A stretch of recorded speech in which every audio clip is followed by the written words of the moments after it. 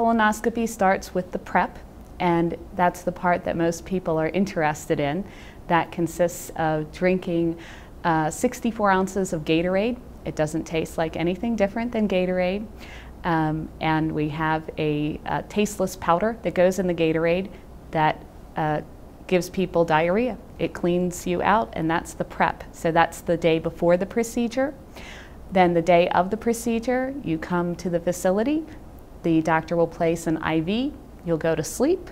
You'll have the colonoscopy. You'll wake up in the recovery room and say, when are we going to get started? And we'll tell you you're already done.